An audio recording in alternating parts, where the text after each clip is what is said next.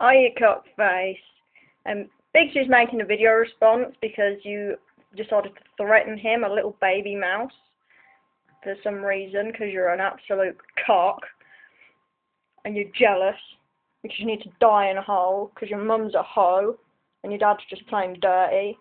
It's not my fault if you got some kind of mental problem, and if you want to spread rumours about little girls all the time, then at least get your facts right, because you're just so pathetic, and you really need to grow up, because you're saying other people need to grow up when you're the one who sits on YouTube for hours every single day and night, and you just sit and make videos about people until you get banned, then you make a new account.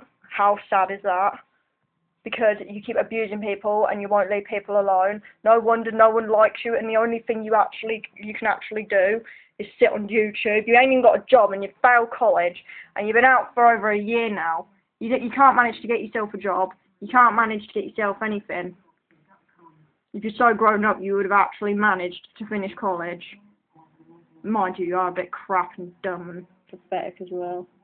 Nobody actually likes you. Do you remember when you dressed up as a tranny? Yeah, like makeup and a pink bow in your hair? Now that is embarrassing. You might as well just go and die now, because everyone still remembers that, and everyone still remembers the amount of times you got the crap kicked out of you outside of school because you're harassing people, even little kids. It's so pathetic. It's an absolute joke.